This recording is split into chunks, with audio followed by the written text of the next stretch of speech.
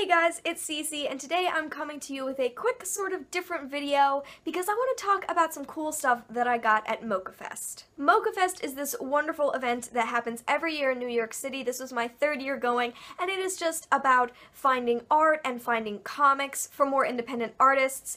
And it's just wonderful. Every year I find so many incredible prints. A lot of the stuff that I have on my walls is stuff that I found at Moccafest. And it wound up being an excellent third year. So I thought it would be interesting, since I'm probably going to be putting up most of this stuff behind me, though I don't know how much you'll see. I wanted to do a haul of all of the stuff that I got at Moccafest, as well as all the stuff that Janelle got at Moccafest, because, you know, we live in the same room, so it's all going up in here. So yeah, I just want to show off a lot of the art and the zines and stuff that I got at Moccafest and just talk about a lot of the artists. I will leave the link to every artist website down below in the description. I went through, and whoever I forgot to get a business card for, I found them on the Moccafest website. So I will leave the links to all of their websites down below so you can go and check them out and see some of their other stuff, because we got some really great stuff. So yeah, let's just get started. I promise I will show you a better clip of each of the individual things while I'm talking about them instead of just holding them up. So yeah, let's talk about all this stuff that me and Janelle got at Moccafest. So the first thing that I wanted to talk about were some of the zines that Janelle and I picked up, and the first one I wanted to show you is one called Witches Who Sing. This one was done by Molly Osterag, and I believe that she is one of the people who is now working on Lumberjanes, because Lumberjanes got a whole new creative team, so she is one of the people who's working on it now. But this is just a super cute little zine, and inside each page is a female artist as a witch, some of their spell components, which are lyrics, and some of their spells, which are some of their songs, and it's just got really cute art. It's really fun, and this is one that Janelle picked up because she loves witches. You're gonna notice a theme. She got a lot of witch-themed stuff. It's really cute. The next zine is one I picked up. This was actually the first thing I bought at Moccafest, and that is Meet Cute #1 by Kristen Rosa. And basically, I believe this is a series of zines or online comics that are about queer couples, but it is a meet cute, which is the cute scenario in which you meet someone in a rom-com. And I've already read this. It's adorable. I think it's really sweet, and the art's really simple, but it's a really fun one. The next one is one that I also bought for myself, and that is Transit Fashion, and this one is by Eileen McLean, and basically this is art of all of the people that Eileen has seen on the New York City subway, and she just wanted to draw their outfits and their style. There's also a lot of fun quotes in here from different designers, and it's just about expressing yourself through style. I've always wanted a book like this. Whenever I see people on the subway, I'm always like, I wish I could draw, because that would make such an interesting thing to draw. And so I was so excited to see this because it's something that I'm really interested in, and all the art in here is really, really fun. The next one I got was actually a free zine. It was just handed to me at one of the tables. You get a lot of stuff like that, a lot of free postcards and business cards and little prints and stuff that have the artist information on the back, so you can go and look them up and buy stuff from them later. So one of the ones that I was handed was this. This is The Wayward Queen, which is a weekly webcomic, and it's just an introduction to that webcomic, which is done by Guinevere Singley. And I haven't looked through this quite yet, but it is just a quick little zine so that I might be interested to go and check out the webcomic. I think that the art looks really cool, so I'm definitely excited to look through this one. And the final zine that I have here is Women Through the Ages, 100 Years of Fashion Illustration. This one is by Trisha Casey, and it is one that Janelle picked up through my urging, because I think that those videos that people do, the 100 years of fashion or hair, I'm obsessed with them. So this has just some really cute art. There is a girl for each decade leading up to 2016. They're fun and cute, and I'm definitely glad that I have this one to look through. The next thing I wanted to show off is just another free postcard that I was handed whilst walking through Moccafest, and that is this one. It's just a really cute print, and it was done by Ellie Yang, and I think it'll just be really cute. It's fun that you can get free stuff like this and still just go home and check out the artist, because this was free, and it's still a really fun print that I can't wait to hang up on my wall. The next one I have here is another thing that Janelle got, and it is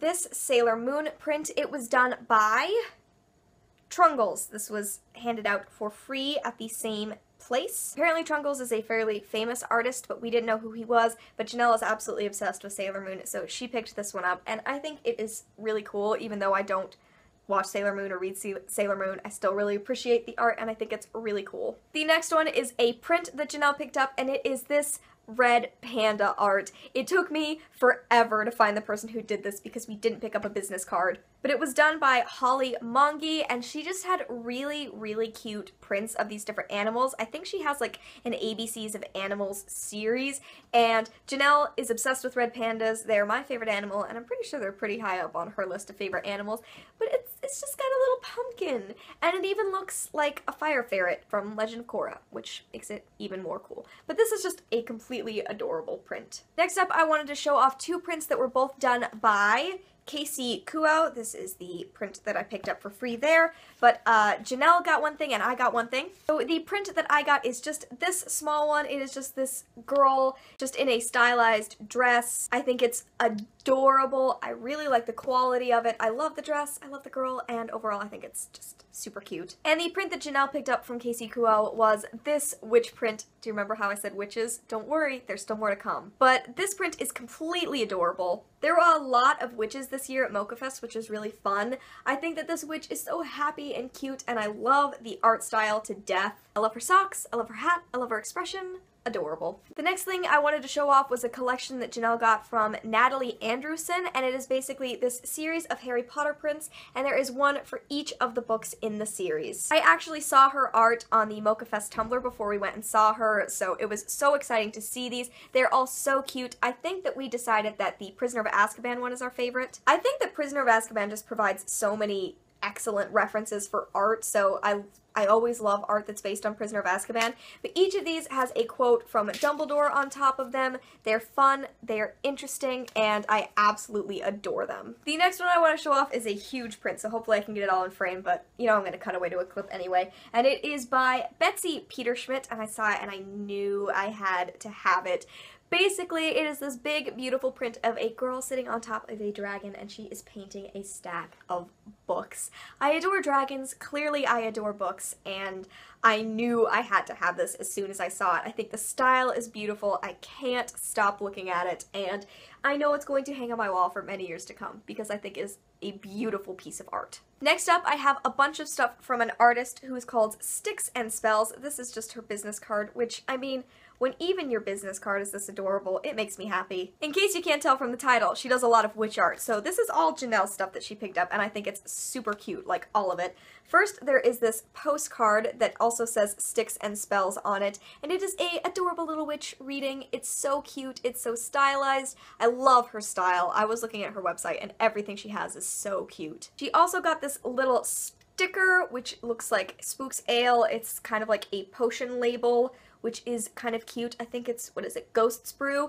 but I think that this is really cute. We also got this collection of cat stickers. I will cut away so you can see each of these individually, but it's a bunch of little cats, plus you have a little fish and a couple of like word bubbles so you can have them say stuff, but I love them. And the final thing that she got from Sticks and Spells, yes, we spent a lot of time at the Sticks and Spells booth, was this other witch print. This is another little girl who is a witch, but she is looking for some different stuff for potions, I'm assuming, plus keeping an eye on her herb garden, so she still has all the ingredients necessary to make an excellent potion. And I wanted to save this biggest print for last. It is the thing that I was kind of building up to buying the whole time I was at Moccafest. I kept being like, don't buy that, you have to have exactly enough money left over to go and buy that print from Noelle Stevenson. So Noelle Stevenson has been at Mocha every year that I've been there, but this year I went and now I've actually read Nimona. So it was a very exciting change because last year when I went I hadn't read Nimona yet. I'd read Lumberjanes, but I haven't read Nimona yet. I picked up this incredible Nimona print. I think it's so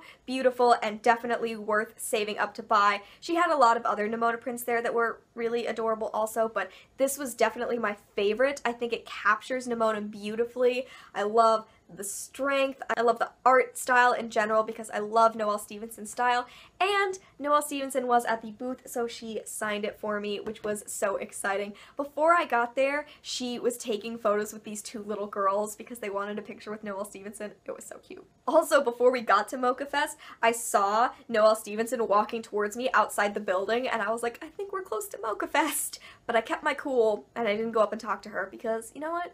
Maybe she's gonna go out to lunch right now, and I don't need to bother her. But anyway, this was so exciting to get. I can't wait to hang it up. Nimona was an incredible graphic novel, and I'm so glad to have a print to go along with it. Alright, this wound up being slightly longer than expected. because I got excited talking about art. But I hope that you all enjoyed. I hope that you go check out a lot of these artists' websites because there is so much cool stuff present at Moccafest. And I will also leave the link to the Moccafest website so you can go and read about some of the other artists that were there. If you live near New York, next year definitely go and check it out. It is a huge, wonderful event that I've always had a lot of fun at. Okay guys, thank you so much for watching and I will see you in another video very soon. Bye!